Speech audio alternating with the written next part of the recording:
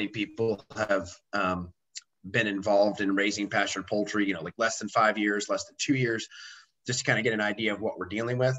But the most important thing is just talk about the fundamentals of pastured poultry, and obviously that's about the pasture.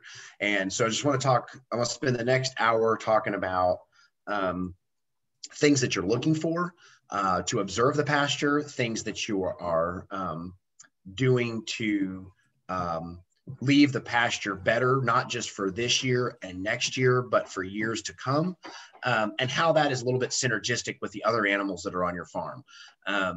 And just of note, this is my first Zoom presentation, so bear with me, and this might be a little bit sketchy or rusty, but should be fun. So I look forward to sharing the next time with y'all. So what I'm going to do is I'm going to jump into the pictures and the shared screen, because again, it's a lot more interesting than looking at that than looking at my head. So we're going to do that and just use those to bounce off the different subjects, but whether it's in the comment section or whether you just need to unmute and ask a question, please definitely jump in to ask a question and try to make that happen. But yeah, if you can ask it in the comments, and then we'll try to get to it. We'll definitely, between Mike and I, will be watching the comment section to get a question taken care of. All right, so we're going to share screen here. That one, okay. I have my teenage tech support with me, so we should be good to go. All right. Okay, we following? Yep, there you go. Hey, Dave, are we working on that? Can you see the screen? Yep, okay, we're good. Cool. All right. And we're like, okay, great. I know we're saying, like, why are we looking at cows when we're talking about pastured poultry? I think the important part is talking about movement and migration. That's the two words that are very important when we really think about this, and realizing that we're raising animals in a land ownership setting, and that you have a limited space that's yours to control, but that we're trying to mimic migration.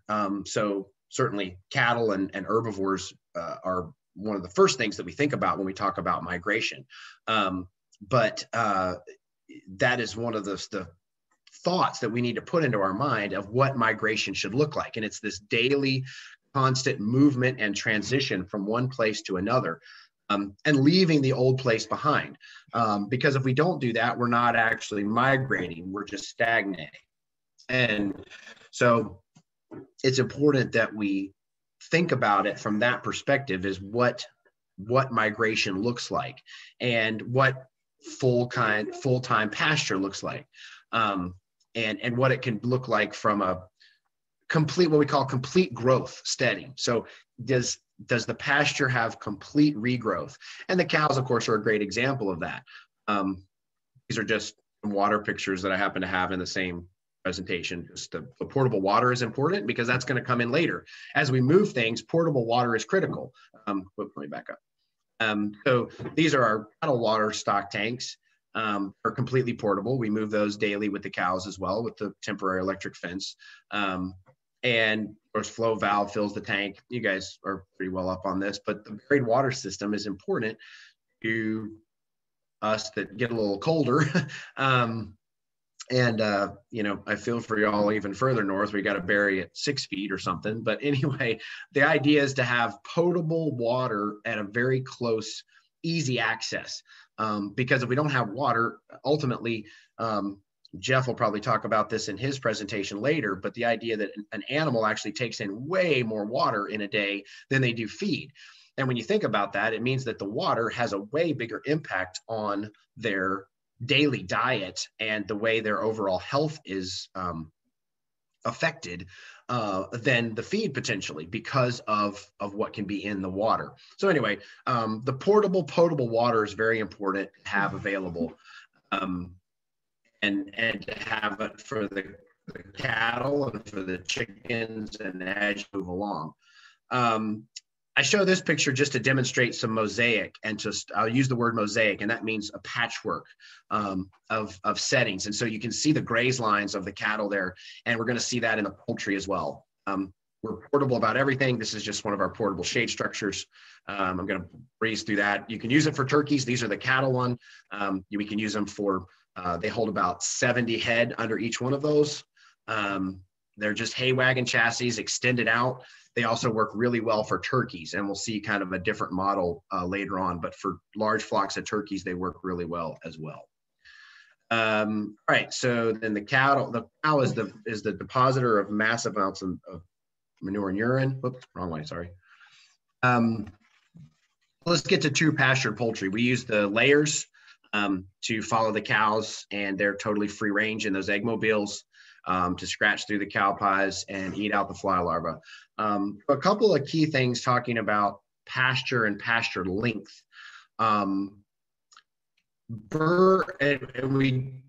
We use this template behind nature because that's the best teacher is nature.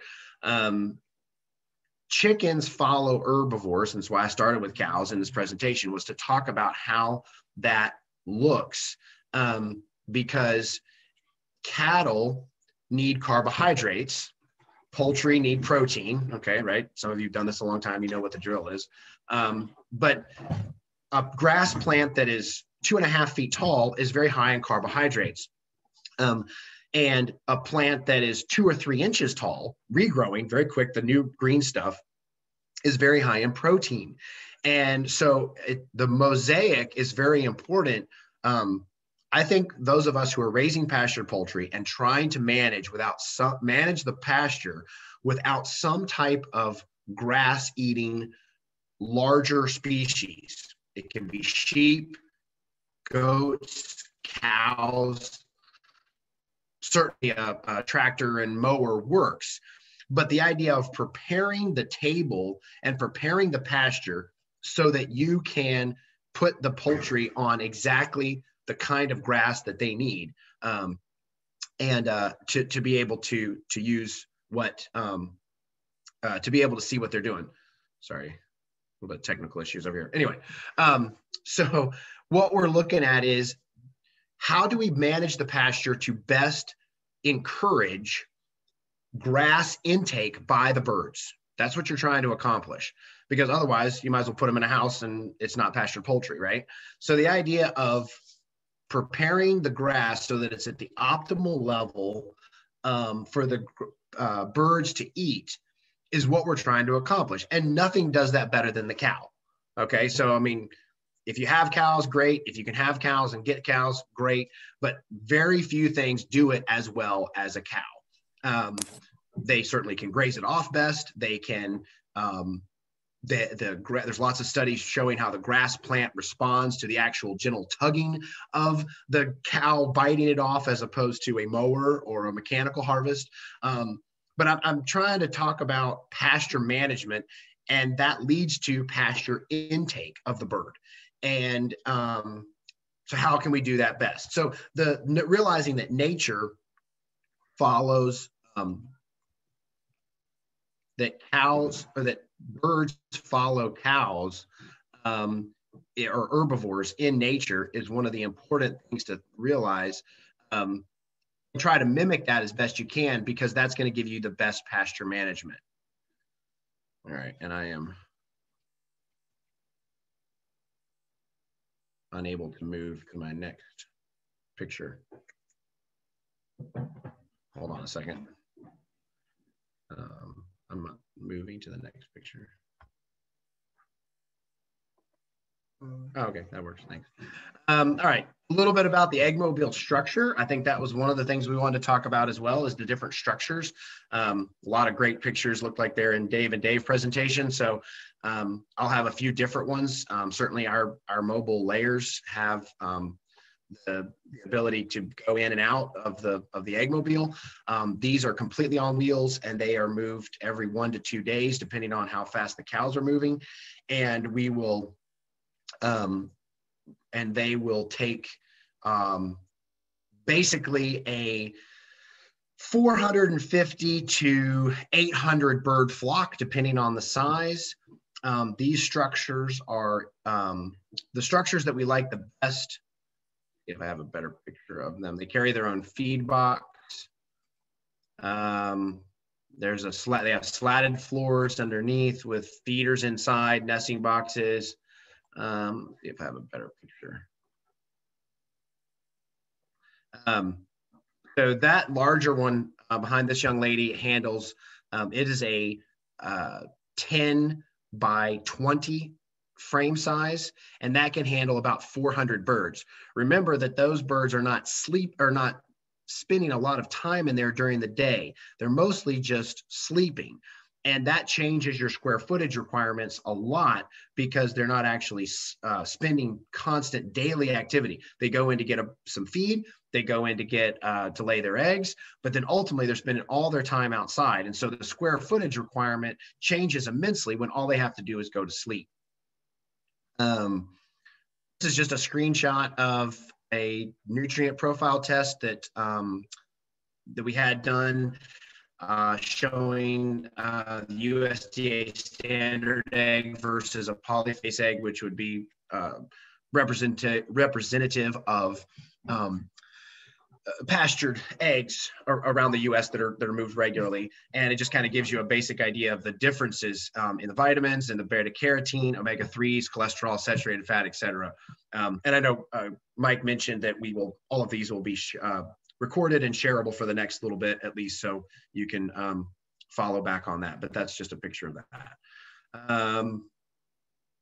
Again, this presentation is used in different ways sometimes, so I just asked the question on this one, which one do you like to live next to?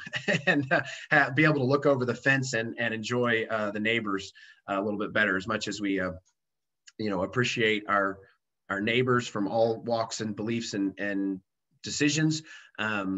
We would rather live next to the upper one. So anyway, that's just that. So that structure on the top photo has the ability of carrying just under 900 birds. And those are 10-foot by 20-foot structures on wheels. All right, here's another structure and another way of doing layers. Check on the chat here real quick.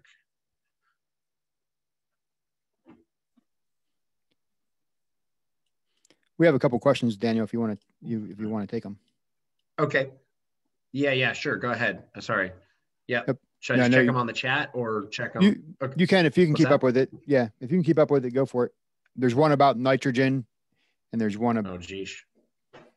Okay. The question is, what are your thoughts on soil capacity to utilize the nitrogen? Got it. Okay. I will get to that when we get to the broilers. That's a great question, and I'm going to hit that on the broilers. If I don't cover it, please circle back. And I got one directly to me. You were talking about following the herbivores.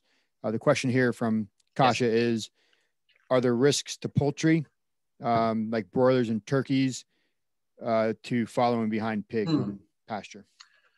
Great. Yeah, pigs are cows. No, that's the beautiful thing about following nature, is that chickens following cows or following pigs does not create any risk to poultry at all. Aside from them, maybe. Well, no, there's no disease risk. Let me follow that. There's no disease risk for pastured poultry following cattle in any way. And that's the natural cycle of things, and that makes it really awesome. So the nice part about it is it creates synergy, and because of that symbiotic relationship between the two species, you create incredible 2 + 2 = 8 in scenarios, as opposed to competitive situations. So no, chickens following cows is just a bonus for everything. So a different design here. This is what we call our feather net. This would be a little bit more of a day range comparison, if you will, but these are all still for layers. I'll get to meat birds, I promise. But these are layers, and they are in the Premier electric netting.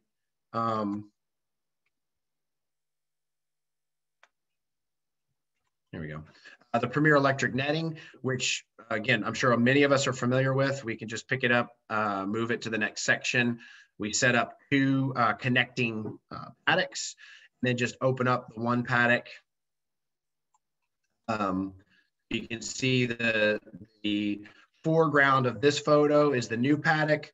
The behind the scenes there is where the birds have been before. We could just open up the middle wire between the two.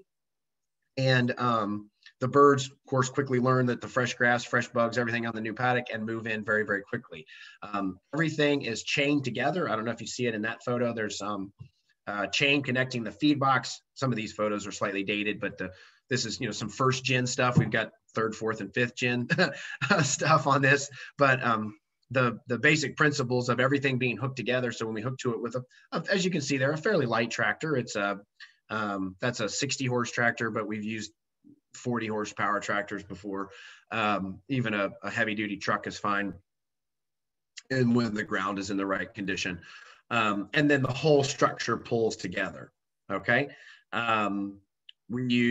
We started out with battery chargers, of course. Now the solar chargers have advanced, and we're using solar chargers as well. And those are working great to operate these birds. Again, this structure here, this is a great photo of this setup. This is our feather net, and it has 1,000 birds in it. You can see that this is more multiple generations afterwards. We've got the feed box up front on wheels connected to the structure, and the netting is around it in about a 1/4 acre. That's 3 nets together. So that's 3 of the 160 foot, or the larger metered size set, and they go around. It creates about it creates about a 1/4 acre paddock. And from that perspective, then we move these birds every 3 days. A closer look at the structure. Again, it's not the only design in the world, but it's a pretty cool design in that it was one of the first designs that created the ability to have very little touching the ground, and so very little things to run over the birds. This does not require someone chasing the birds from behind or checking. You can do this. One person can move this structure without running over birds, because as you can see in this photo, if you look to the left, bottom left, you see the chain connecting to the skid down in the bottom, and the same is true on the other side. And that's the only thing on the ground. There's no cross member because of the X trussing in the structure. So you've got the X truss, which creates the stability and the strength, and there is nothing else on the ground. So we've got roost bars going up both of those X's. We have a catwalk or a walk there that you can get up and gather the eggs very quickly. You can, of course, these are just old nesting boxes that we got out of old poultry facilities. So you can use those. Of course, the new rollaways work fine too, whatever. But the fact is that you can walk right up the middle of the structure and collect the birds, collect the eggs, and not be hunched over and back down. The rotation, so that's every 3-day rotation. That's very important. We do use guardian dogs. We have just, we're in the exchange process. We need to decide if we're going to get more guardian dogs. We've had our last one that we had for about 15 years finally make his last run. So we're trying to figure out what we're going to do next. But the netting is very effective for predation, aside from aerials. If you have, massive hawk pressure or something like that, then that's where the dog comes in handy. Has been our most effective part. Any questions on the layer structures there, Mike? I am having trouble keeping up with the feed and the, whoops. Nothing on your structures. There's just some, there was a question about pasture management and about, do you do any seeding? Okay, got pasture? All right. We'll get into that when we get to broilers. Yeah. Better look at that for broilers. Okay, cool. How many dogs do you use, Daniel? We really just had one in the original setting. We just had one, and it covered the whole property, about 100 acres. But as I said, he's not with us anymore, which is a bummer. But we just had the one. It covered the whole property, and extremely effective when he was in his prime, as opposed to the last few years where he's kind of just guarding the front porch when he wasn't too interested in running. But as you're talking about the pasture management, I'll have better pictures of it when we get into outside of the broilers. I'm just going to skip through these brooder sections because Dave covered those very, very well. Yeah, and there was a question about your there was a question about your netting grounding out. Do you have any problems with that grounding out in longer grass? So there again, pasture length. Yeah, pasture length is so important with chickens. Remember, the favorite, and I'll show better pictures as we get to the broilers, but the favorite pasture length for broilers and for poultry in general is, yeah, there we go. That's the more enjoyable picture to leave it on. Is about 4 to 6 inches. A couple of key things about pasture when you're talking about chickens. Chickens are a highly preyed upon species. So for them, big scary things live in the tall grass. Okay. And so tall grass equals, total stranger danger, stay out, don't go in there. It also doesn't have a lot to offer in the form of protein. Now it does have seeds, and it can have lots of cover for worms and top living things that they can get into. However, it's not a specific, again, it's not as beneficial to them as the short, high protein grass. So remember, the best thing they can do is to jump on a, sorry, I'm fixing my video here, is to jump on a, Mike, can you still hear me? Yes, you're good. I turned your video off. Sorry. You were lagging a little bit. Okay, cool.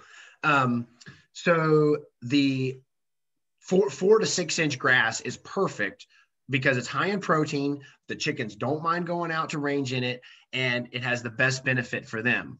Also, looping back to the netting shorting out question, that keeps your netting from shorting out very much because it is not very tall grass. It's very easy to set up so that the netting can be very tight on the bottom and tight at the top. And it's not coming up over grass as you're moving it. So yeah, that short grass just has a lot of benefits throughout all of the pasture management setting. So that magic number for me is anywhere from 4 to 6 inches. And when you get to 8 inches, it's starting to get too long already, and you should be thinking about bringing in the cows. I know for those of you who are cattle folks or have experience with cows, I know that's too short really for cattle grazing efficiently. I mean, unless you're dairy operation. But for the sake of the chickens, it's the right time to start thinking about bringing the cows back in. Okay. And it's very helpful to your spark. And keeping your spark up. But even so, as long as we have like 1 or 1.5 spark on that netting, we're containing the chickens and keeping predators out. We have not had problems keeping predators out with a spark of just 1 to 1.5. It's not been a problem. All right, these are just some mobile broilers, mobile brooders that we have, just different things. I'm good. Some different things that we've used before that are good for portable and small scale brooding and have worked well for us. This is just an inside look. This one broods about 300 birds at a time. All right, let's get out to the pasture. So if you're taking notes, a couple of key things. We talked about pasture length. That's definitely number one. We talked about migration and rotation. That's key. So for us on the broilers, it's everyday movement. Layers, it can be up to 3 days with a feather net, but the daily to every 2 to 3 day rotation is incredibly important. So that's the next key to pasture management is the rotation. So we've got pasture length, we have rotation, and now we have rest. Okay, that is our. And the nice part is, so we've got rotation, we have rest. That's the next thing. For broilers, we recommend 1 year in the rest period because of nitrogen deposit. So the question about nitrogen is that we cannot run. If you run more than 1,000 birds on an acre, that puts down enough nitrogen for the entire year on that pasture based on recommendations from USDA or extension services or things like that, pasture management or soil management folks. A good active decomposition, healthy soil can take more than that. But just for a baseline, it's good to run off of those numbers. So laying hens put down less because there's not as many, they're not as dense per acre. So the important thing to know is you can look up Google how much manure one chicken produces in a day, and some of the numbers that I've found is one chicken will produce about 8. Let's see. 1,000 birds on the acre will produce about 100 to 120 pounds of manure per acre there, and that's not right. Sorry, scratch that.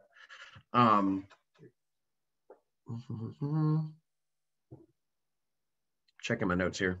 Anyway, the key is you're watching your nitrogen levels per acre. So if you're looking up.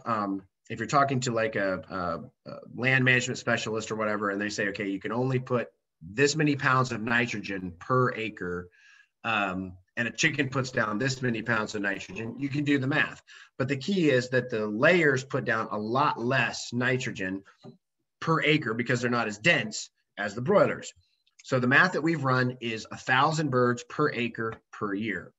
And with the little mobile shelters that we use, it's one day on that spot per year, and that's it. So it's important that you remove the nitrogen from the soil, and not all of it, I mean, but you have to use up. Those of you who've raised birds, you know how they turn it green and they make it look incredibly rosy green behind it as they move forward. You need to we call it the candy bar green. That candy bar green is what is keeping the, that's what you need to use up before the next poultry comes back to that same landscape. Typically for us, it's about a year. I mean, if you live in a climate where you have a lot longer growing season, then you could potentially get back on a little faster.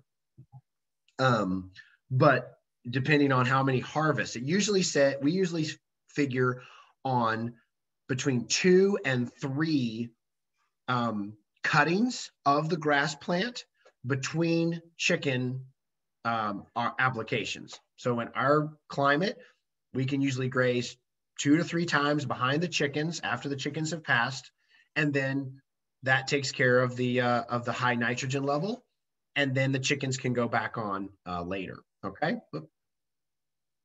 I know that's not an exhaustive answer to the nitrogen question, but again, our rule of thumb is 1 pass of broilers per year, and that takes care of it. All right. So you got to removal of the nitrogen, and that's the production. So we got to do that. The next thing is reconnaissance, observation of the pasture. What does it look like? So we've got chickens. Let me get to that next. I want to talk about movement. Just the portability of this, that we use the dolly to go under that, the movement of the birds, the next paddock. So you can talk. So we're talking about reconnaissance, looking at what the pasture looks like pre-chicken and post-chicken. So as you back up here, you can see there's a good slide of seeing what the grass should look like ahead of the birds. That's beautiful, 4 to 6 inch pasture. And then as we move the birds, what it looks like before. It shouldn't look like a dirt lot, but it should look impacted. This grass plant here is considerably tall. The birds didn't move well in this setting. This is, fully flowered out different species here. And the chickens did not want to move well into these tall grass, and it's hard to pull the shelter over the tall grass, etc. So keeping it shorter is much better. So here's talking about reconnaissance. In the lower slide, you can see the way the grass looks like after the birds had just been there. That's right around the feeder. You can kind of see the feeder strip there in that lower picture. And you can see that the grass is still there and it's not completely ruined. This is due to the movement and the short time that the animals were there. If we gave them a bigger area, but left them there for a week, we would have dirt lots or dirt spots around these feeders or around the waterers, and it would not come back well. So it's the timing that is important to leave the pasture in a way that it will spring back quickly, utilize the nutrients and the nitrogen, okay, and pick up this, and then start to look very quickly like the upper slide, where you have this incredible explosion of clover, which uses up nitrogen, but it also, deposits more, but it uses these things up, and that allows the plants to utilize it. But if you leave the animals there too long, then you have so much impact that the grass plant can't respond quickly. Another thing that you're looking for this spotting, this beautiful movement typography, if you will, of the structures. So where you can see each day back behind it as it's coming back, but again, you see the grass coming back very nicely. So you're observing, what does it look like immediately after the plants the chickens have been there. You're looking for how fast your grass regrows. Have you impacted it too heavily? You're looking at what type of grass plants are regrowing. Are you growing back a lot of nitrogen type sucking weeds that would typically grow in your barn lot or your corral, or maybe where you fed some hay, or where you had pigs for a few weeks? Just think about what the type of plants that grow there to suck up all that nitrogen, where that would be. And those are the kind of plants you don't want to see in your pasture behind your chicken shelters, however your chicken shelters look, or however you're going to move. So that's a couple key spots. You're looking for dead spots in the soil, in the pasture. Are there donuts around where the water was? Are there dead strips around the feeders? Those are indications that you're not moving fast enough. You have too many birds per square foot, or they're too dense around the particular feeder or water, and you need to spread that out a little bit because they're too dense in that area. Those are all indicators of your moving, that you're managing the pasture successfully. You're looking for diversity as well. The kinds of plants and the kinds of growth that come back are very important and tell us things. Weeds tell us things. Different plant species tell us things. And so observing what is coming back and what is growing the most behind this, your poultry movement, whatever it looks like, is the important thing to observe. Go ahead. Okay, never mind. All right, so keys to pasture management: rotation, rest, the removal of the nitrogen, and the reconnaissance, the observation.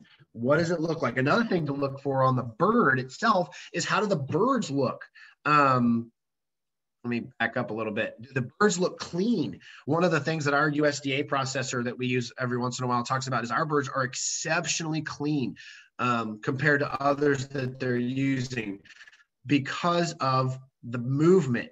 If they're not being moved onto fresh green pasture and moved away from feeders and waterers and locations like that, to where they can get that, their feathers will stay dirty and grungy and manure-y. And you can see that these birds are a bright white, and it keeps your scald water cleaner. You have less potential of contamination of fecal matter onto your bird as you move them through the processing facility. So the pasture management is just incredibly critical to the complete success, start to finish, of pastured poultry. And so keeping those birds clean means they stay healthy. I mean, again, it's like bringing in, 1 million particles of fecal matter versus only bringing in 1,000 matters of fecal matter. I just made those numbers up, but you see the principles of keeping it down means you have less to try to keep from getting onto your birds later. But can't go the right way. Watching the birds is incredibly important. Time of movement, how often, when one of our SOPs, our standard operating procedures, says that we have to have the birds move before 8 o'clock in the morning. We prefer 7, but 8 o'clock for sure. Why is this? Well, in the summertime, it gets hotter. The birds want to shut down and not graze. And also the grass is, they're up and going and more energetic first thing in the morning, and they're eager to graze more pasture at that point. So we get that used up, and we want to get them moved in. So watching how the birds graze, if you're moving them late in the day, you watch them when you move them, they're not grazing. They're just walking around, or maybe even just getting under the shade again and wanting to just lie down and chill versus being very aggressive. That's aggressive grazing. Observe what the birds are eating. Typically, they're going to go after the legumes, which is higher in protein, your clovers, things like that, and not as much into your longer grass plants. Certainly, they're going to be interested in seeds and seed drops from before. But again, they're not going to want to go into that tall, dangerous grass, if you will, because that's where scary things live for chickens. Here's another shelter. So talk about this, the larger shelters. I'm calling them the larger, schooners or mobile units versus the smaller tractor style, if you will, or the chicken shelters. A lot of pros and cons to both. Just depends on what you're trying to accomplish. It was talked a little bit on our specific chat on Huva here earlier. A little bit of a comment going on that.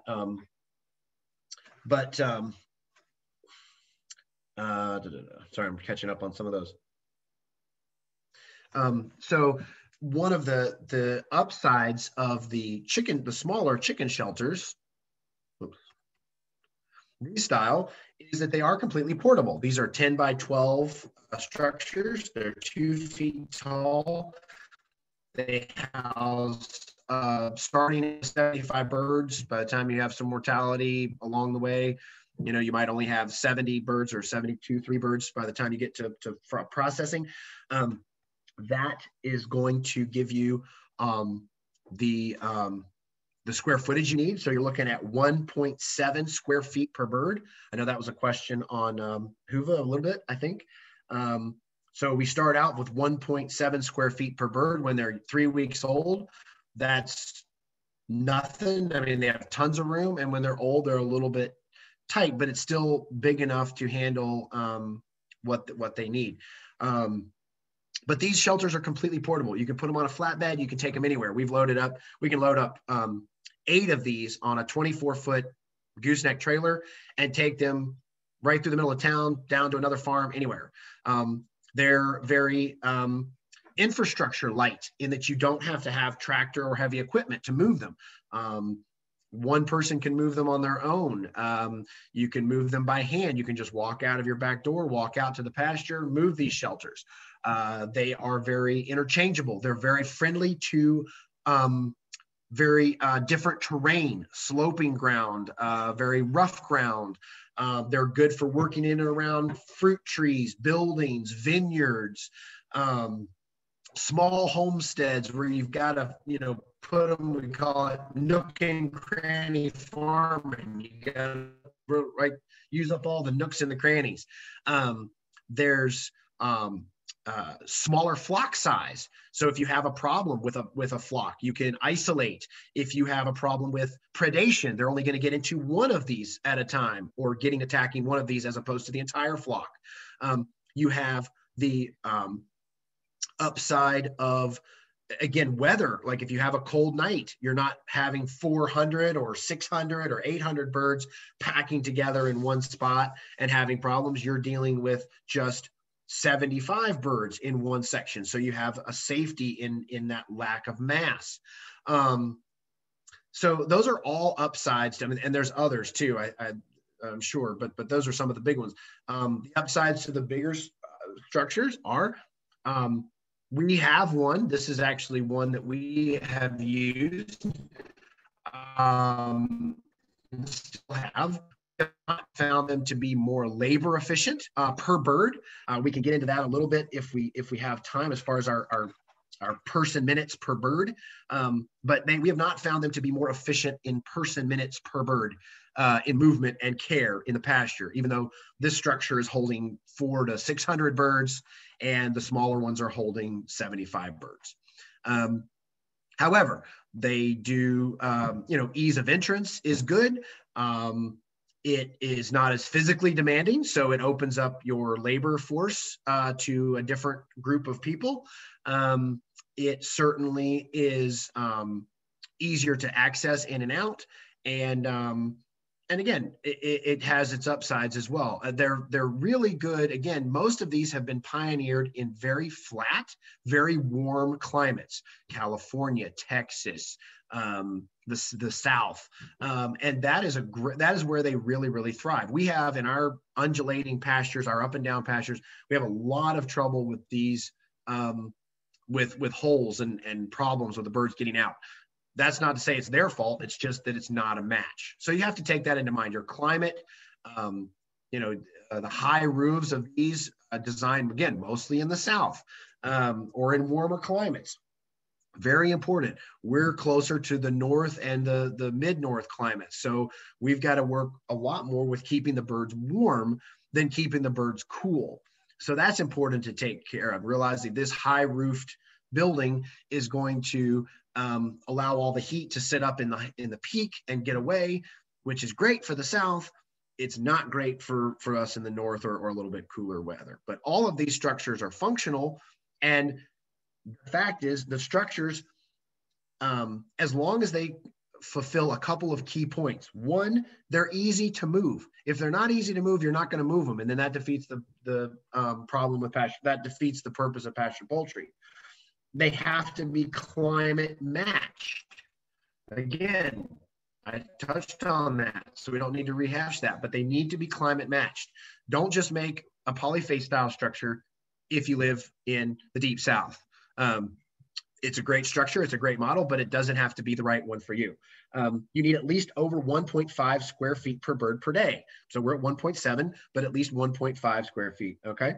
And that's important, so the bird has enough space. Okay, whether you have a bunch of these or just a couple, it's important that you have that kind of space, and that they have ease of feed and water access.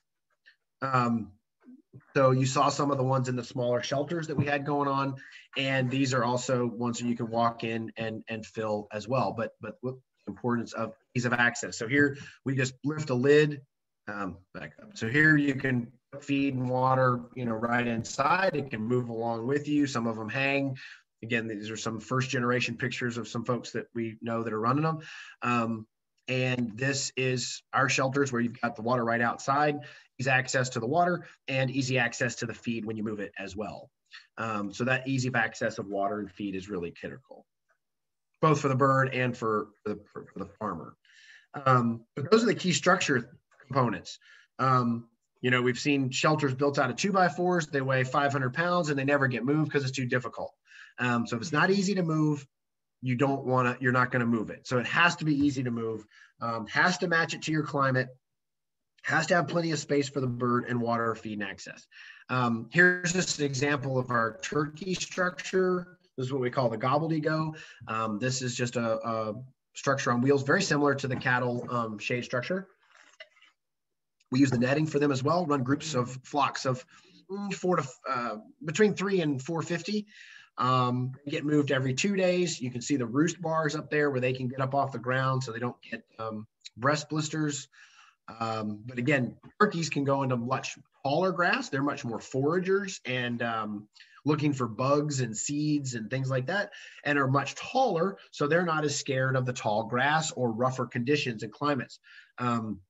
Because you're using netting, you can put them on very rough terrain, both in its elevation and geography and topography, but also in its early access to pasture. Like if you've say opened up some new pasture that was brushed before or trees before, and it's slowly turning over to pasture, turkeys work well there because they don't mind eating some tops of brush and some weeds where the chickens will not, and the shelters don't move well. Again, connecting everything together, feeder, gobbledygook, shade structure. Cows are preparing the table there in the background, and we're watching the impact of the pasture and what the birds look like. Okay, I am going to unshare that and go ahead and Mike, you've been watching the discussion, so let me let you take that for a second, and I'll try to answer as many questions as I can now. Yep. So I got a couple here. I'll just run through them. Yep. In rapid fire. Do you do any sanitizing or washing of your pens in between batches of birds? Great question. No, we do not. The sun is on it all the time. It sanitizes everything. We do wash out the waterer, of course, because it's got, a little bit of algae buildup and stuff naturally. We do pretty much a weekly wash of that anyway. But we do that in between. No soap or cleansers, just a scrubby to scrub out any, funk and gunk that might be in it, algae or whatnot. And then it's ready to go, and the bucket as well. But no, we don't do any sanitizing of the shelters between batches of broilers. No, and haven't had any trouble of disease passing. The birds are super out. I mean, we've got shelters that have aluminum roofing on them that are older than I am. So we've been having them a long time. Awesome. Got two cattle questions. Levi asked, how do your chickens keep up with the cows? In his experience, the herd rotates a lot faster than he can move the chickens. Right. Well, so that's exactly the case. So that's why you have the multiple structures. That's a great question. And so the broilers don't keep up with the cows. They just march along a couple of moves, a move a day, and that's all that they do. What the chickens that keep up with the cows is the egg mobile. That's the layers. They move along very quickly. They keep up with the cows because they can move long distances. They don't cover every square foot that the cows have been on because they don't range out everywhere, but they cover most of it. And that takes care of our fly problem with the cows. It takes care of a lot of our internal parasites. And that's really, that's the important thing that they do. So it's two very different structures and different species to accomplish two different tasks. And you're exactly right. The broilers will never keep up with the cows, but the layers in the egg mobile can. The day range, like the day range layers, they won't keep up with the cows either. They just don't move far enough. But those are two different ways to do it. Yep. Gotcha. And then here's an interesting question. We'll just throw it out there. How many days between when you graze cattle into poultry do you use? How many days gap there to protect the dung beetle life cycle? Sure. We have dung beetles, and we are the layers run on a 3-day delay because that's where the fly larva is the largest, and so it has the highest protein content for the chickens to be their carrot to dive into those cow pats. We do have dung beetles. We have not found that the dung beetle population has really been infected by the chickens. Maybe we don't have enough to really register and to watch. But I went to, so we're not seeing the birds having a negative impact on the dung beetle population. Now, that being said, like I said, we don't have a large population of them at this point. In our area. So we're looking to see more, and we're certainly monitoring them as they come back. And those of you who have larger version or larger populations of those, I'd be interested to see your comments on that, but we have not seen that to be a problem. But yeah, and the birds don't eliminate all the manure. They just spread it out a little bit and make it closer to the soil. So we've had a pretty good result with that. Haven't seen a negative impact. Yeah, cool. So I got a couple questions here on pasture again. Yep. And before I throw this out to Daniel, I just want to point out that we do have a kind of a pasture management session built into next Tuesday, I believe, which will allow people to go a little deep in some of these conversations. But the question is, Daniel, do you plant any type of forage, like an annual forage that could be planted or drilled to utilize that excess nitrogen? And if so, what is it? Yeah, if I start lagging again, you can cut me off again. But we have done some drilling before, some no-till drill work. And that definitely works. You can suck a lot of nitrogen out of the soil by doing that. And it certainly would be a key piece. The reason we have not done it is because, again, you see our landscape, it's not really great for growing some larger crops. It's also, we don't have that kind of equipment. We just haven't gone out to buy it or have it or rent it. So yes, is that effective? Absolutely. That, you run a crop of corn behind the chickens in a no-till drill setting, that sucks a ton of nitrogen out and would be a great symbiotic relationship if that's what you're set up for. Absolutely. Awesome. I'm looking at some of the other comments too. Brad, you did a larger structure and your tractor wasn't reliable, so you went to a smaller one. Exactly. You can move it by hand. That's an upside of the smaller ones.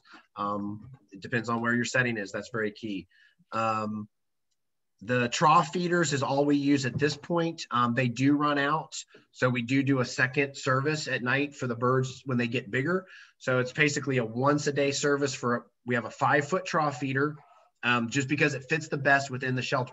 A little thing that's kind of outside the pasture management, because we're talking about the feeder, they recommend 1.5 to 2 inches of linear feeder space per chicken. So the long 5-foot feeder gives me a lot of linear feed trough space per the shelter to match the number of birds that are in the shelter. So yes, we use the feeder. It is fine for usually week 3, 4, and 5. And then we have to go to a second service in week 6 and 7 and or 8 if we run them longer. Hey, I got Brad McIntyre with his hand up. Do you want to, I think he wants to ask a question in voice. So if you're good, Matt or Brad, you can come on and ask it. You got a window of opportunity here.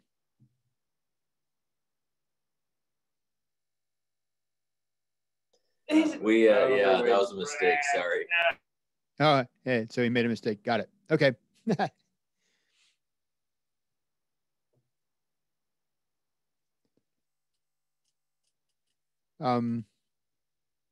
Let's see what else do we have going on here. There's a question. Looks like it was sent directly to me, Daniel. Somebody wanted to know, when you're running your mobile layer coops, how do you level them to compensate for the slope of the land?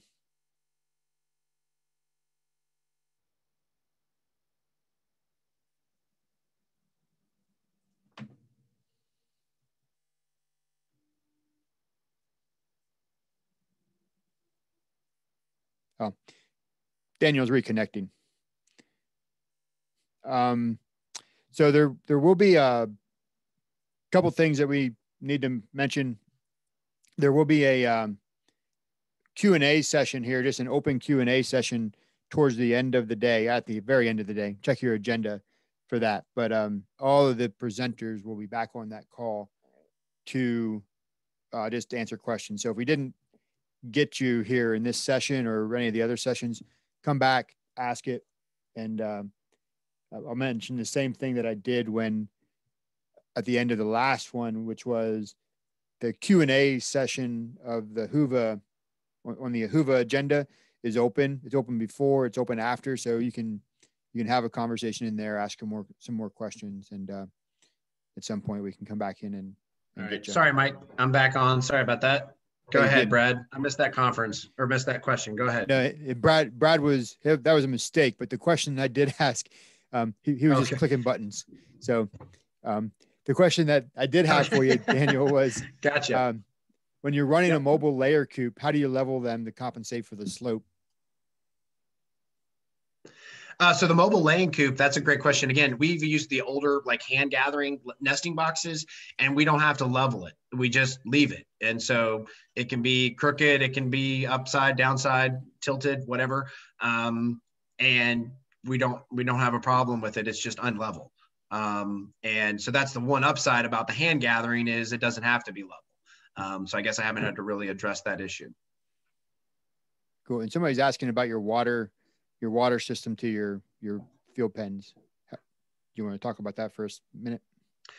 Yeah. So our water system to the field shelters right now are mostly still just the buckets, and the the gym membership of just toting the buckets to the buckets. So we just move water from a tank to the buckets that are on top of the structures. And that, again, that takes them 24 hours, except for the last week usually, or if it's really, really hot. That's when we have to, and the tank is really near. Yeah. We move it like once a week. It stays really close and it's good to go. I mean, I've seen some people use some maple syrup tubing, low cost tubing to connect to each one. That's been very effective. We just haven't done it yet. But usually we run strips of 12 shelters in a row, and we can have a tank very close, within 25, 30 yards. That's fine. Let's see. Have we ever tried putting down biochar over the manure?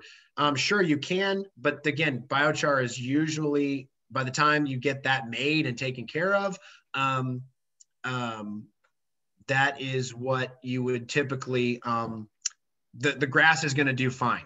Typically, anything that we try to make as humans and put on is not as effective as just the soil itself. So having an active, live microbial life in the soil is one of the key components to a successful nutrient use, nitrogen use, and that's kind of important.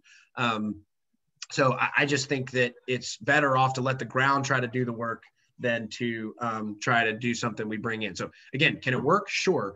We have not done it ourselves, but I know that it has worked and it can work. Yeah, seeing you say use 1 million feet of garden hose. Yeah, the sap tubing, tubing is something that we've seen really work well, and it's holds up in the sun, and it's not nearly as expensive as garden hose. So that might be a trick you can use.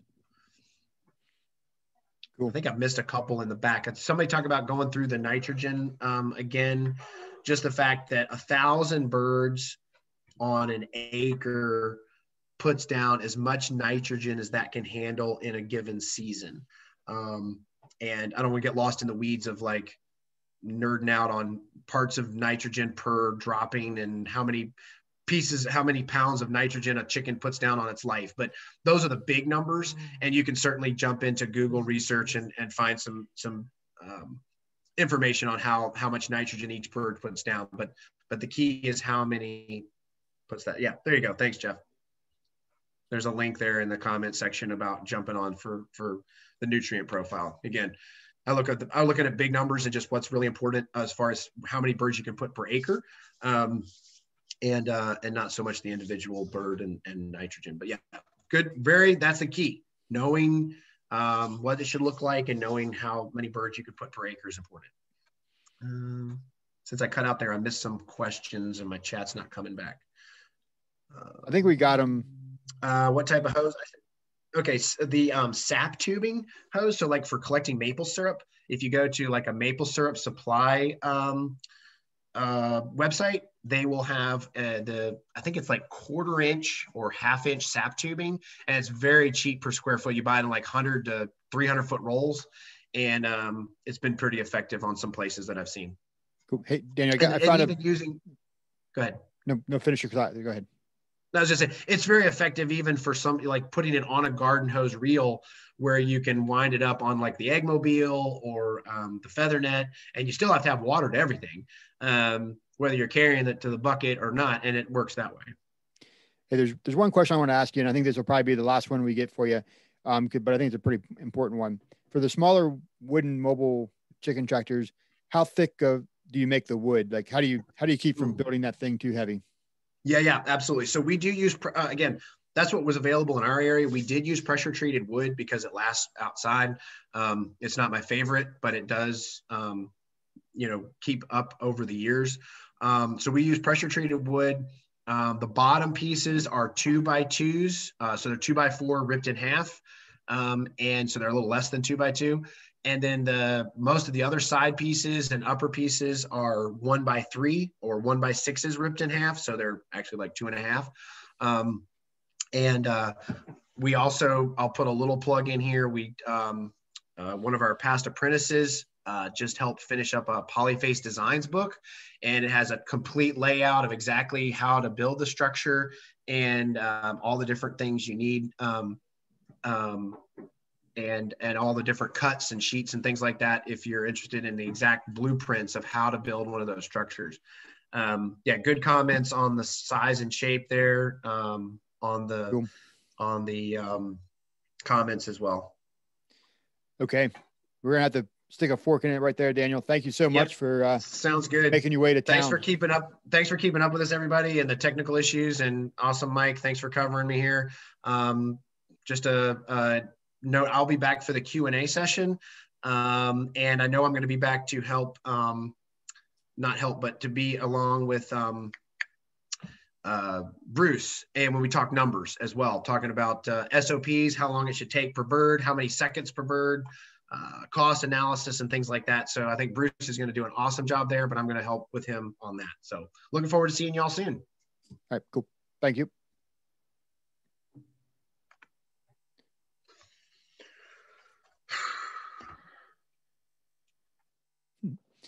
Okay.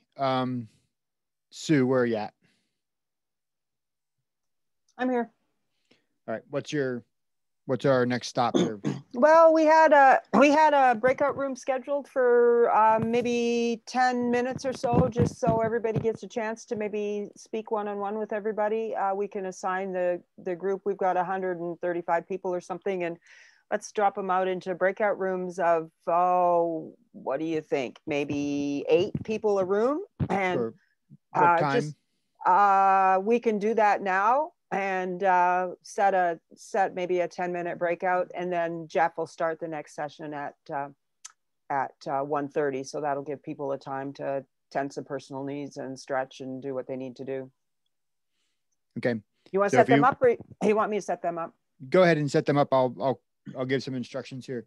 So we're gonna, if you want to just kind of whittle this room down into a few small rooms, we're gonna set up some breakout room features in Zoom, which will match you up with some people and just kind of meet and greet and get to know somebody.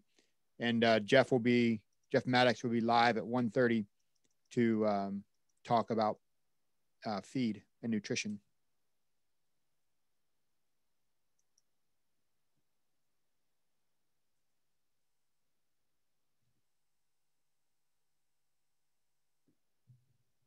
Okay, this is going to send you guys through some magical, mystical thing. Your screen will go dark and it'll open up and you'll be in a room with whoever the magic Zoom lady assigns you to. And we'll give you a countdown when we're ready to bring you up, and you'll end up all back here together. So I'm going to send you now. See you later.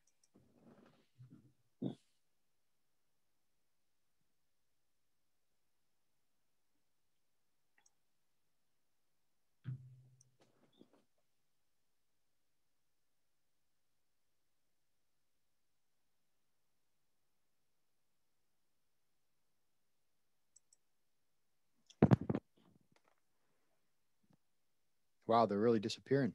Yeah. Going away. It's like working. I hope you don't hurt anybody's feelings.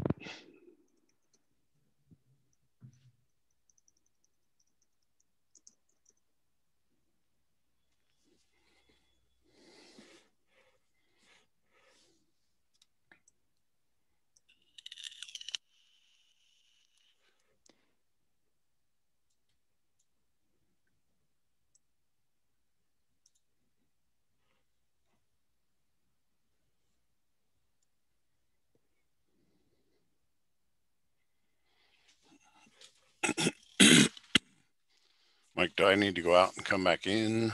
No, you're good right where you are. All right. Well, I tried to share screen. It wouldn't let me. So Yeah, not yet.